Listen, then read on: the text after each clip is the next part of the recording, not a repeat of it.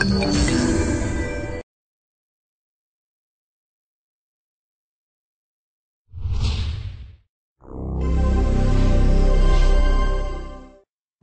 1991, the Sid Meier's Civilization series has been hailed as one of the greatest PC strategy games ever made. This September, the flagship of the series returns, Sid Meier's Civilization V. With an all-new game engine and lush, incredible graphics, Civilization V earns its position as the ultimate strategy game experience and the finest civilization ever developed. In Sid Meier's Civilization V, players strive to become ruler of the world by establishing and leading a civilization from the dawn of man into the space age, waging war, conducting diplomacy, discovering new technologies, going head-to-head with some of history's greatest leaders, and building the most powerful empire the world has ever known. What if you were conquering the entire world, building a civilization to stand the test of time? All these cool things we could include. Technology, history, military conquest, politics, culture, diplomacy. It just seemed like a very rich topic to approach with this idea of starting small, but then by the end of the game having gone through this kind of epic journey to create a unique story of your own.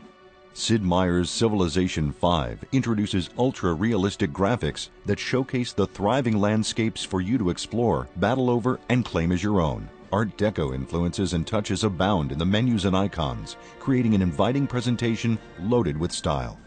Civilization is about a game where you want to progress through history, and a lot of times in the here and now it can be depressing. You get a lot of bad news, and no one wants to play through a game where things are good and they get worse. And I thought Art Deco was a time in our history where we were looking forward to all the good things that we had coming forward. And we wanted to present that style as a way to have a very optimistic view about playing through history. Always looking forward, hope, optimism, that sort of thing. Civilization V brings community to the forefront, providing a host of modding tools and making the best of the fan mods accessible directly from the game. The Civ community has been pretty much vital to the development of this Civ and previous Civs. They are the driving force behind Civ, I would say. Yeah, we really want to bring modding more to the forefront of the Civ experience. We found in Civ 4 that it became a big part of the community and a big part of what made the game so strong. And we really wanted to feature that, so maybe more casual players would be more aware of the mods and more able to become involved.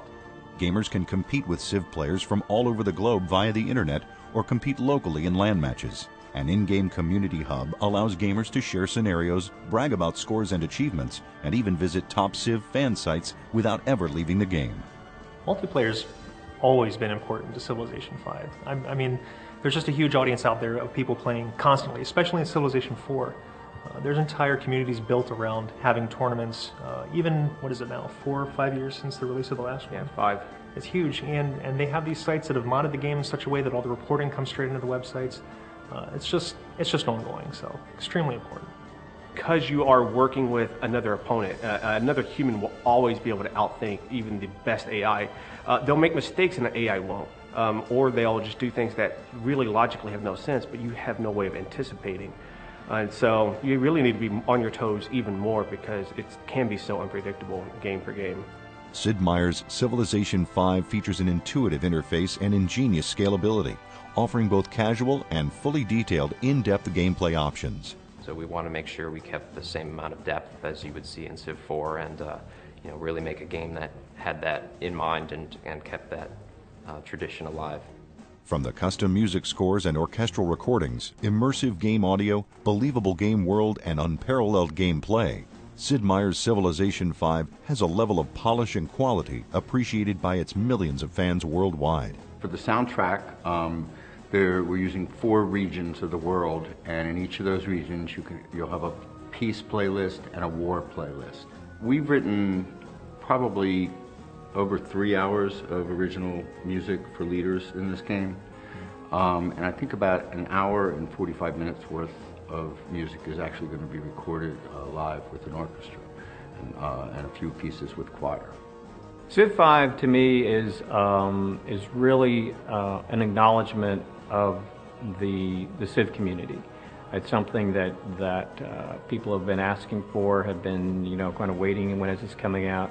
I think it really is a reflection of how strong the community is out there, how many ideas they've generated, how they've kind of inspired us to be creative and try new things with Civilization. So it's really the fact that there's this very active, dynamic, and interactive community out there that kind of inspires us to do new versions of Civilization, because they've given us a lot of great feedback, a lot of love on Civ 4, but now they're kind of ready for the next iteration, and that's what Civ 5 represents. Sid Meier's Civilization 5, available this September for PC.